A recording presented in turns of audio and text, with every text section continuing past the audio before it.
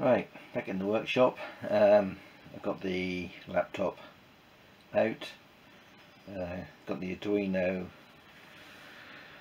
here with the CAN bus shield on the top.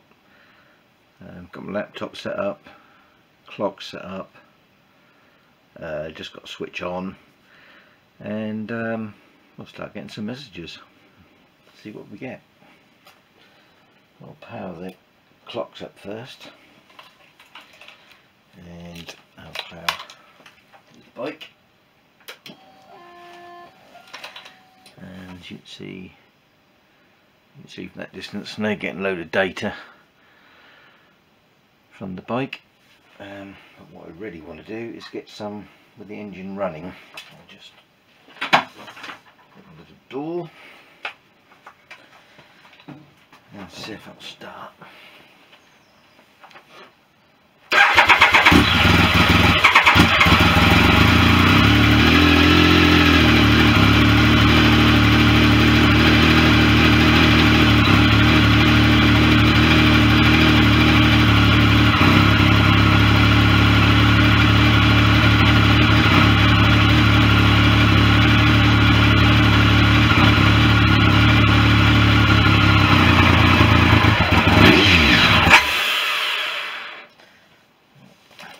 Little run there. Don't want to run it too long because the amount of data you get is crazy. First thing I can see, let's just stop this.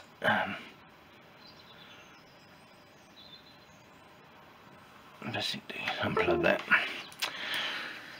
Right, so what we'll do now is just go through that data and see if I can spot anything that refers to a message from the ECU to the clocks, anything to do with the odometer reading.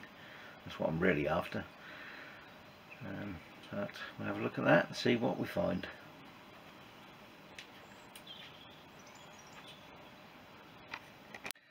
Right, this is the data I've just collected from that test run on the bike. I've just put it in Excel so you can filter out some of the messages.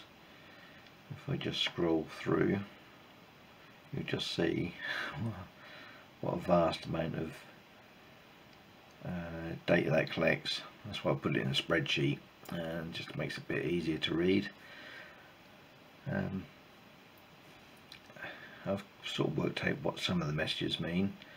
I think probably the best thing I can do is put all the detail in either in some still shots or some sort of captures, put them at the end of the video, also with some information on the software that I ran on the Arduino to collect the data.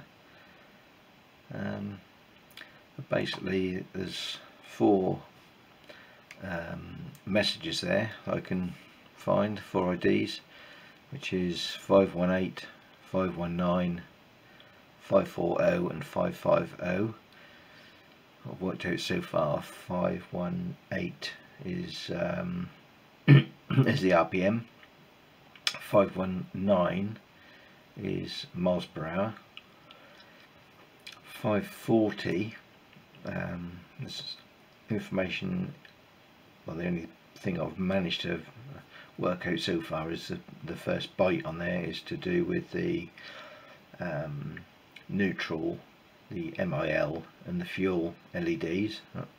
Various combinations lights those lights up, or those LEDs up, and the other one is the 550 message. The first byte is to do with the coolant bars, and the last byte is to do with the fuel gauge bars. But like I say, I'll put some more information on that at the end. I'll probably make it easier, and I might just I've written a little, or amended one of the examples that came in the library I'm using with the Arduino, or the rather CAN bus shield library. I've just amended one of those examples so I can send messages to the actual dashboard that I've got, all the clocks I've got. So what I could do is just set that up and show you yeah, what messages can send and what I found out so far. Okay, so I'll set that up now.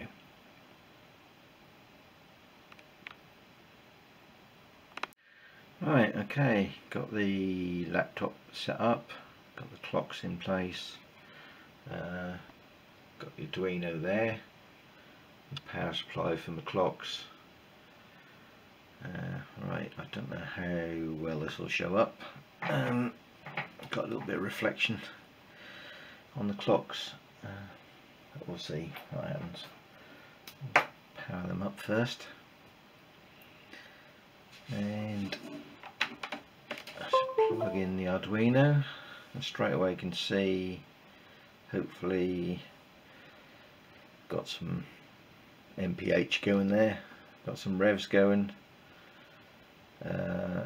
MIL light is on, neutral and fuel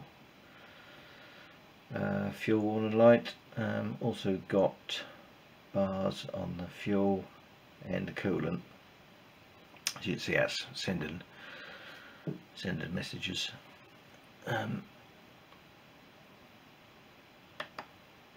restart this.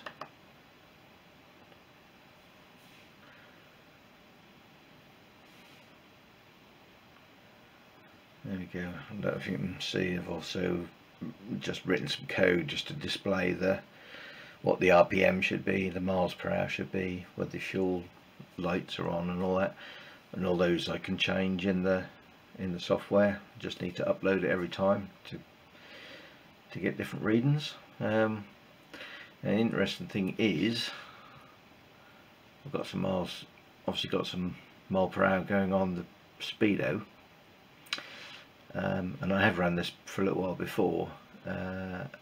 Doesn't make any difference whatsoever to the odometer reading. Even if you set the trips, it doesn't do anything this end. So I can only conclusion I can come up to is the odometer reading must be updated from the ECU. Obviously the ECU gets the signal from the speedo, and it must just add up whatever onto the whatever reading is held on the ECU, but doesn't actually send that complete mileage reading to the clocks. It must just send, you know, a +1 mile, +1 mile, +1 mile, whatever, and add it on to whatever reading is on the clocks.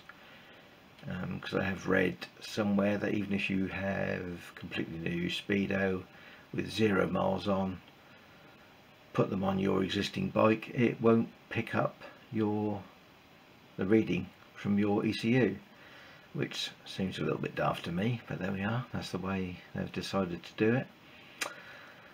So I'm still at a little bit of a quandary as to trying to find out what mileage my bike has actually done. So obviously, you know, if you've seen my previous video, you'll know that the mileage on here is, these are off a Sprint, these clocks here, and that's the mileage that was on that particular bike, which is held in I guess on a memory chip in the dash.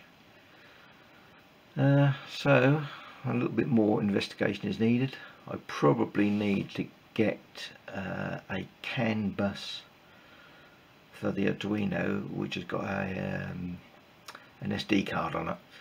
I can then attach it and go out for a run and see if that updates anything.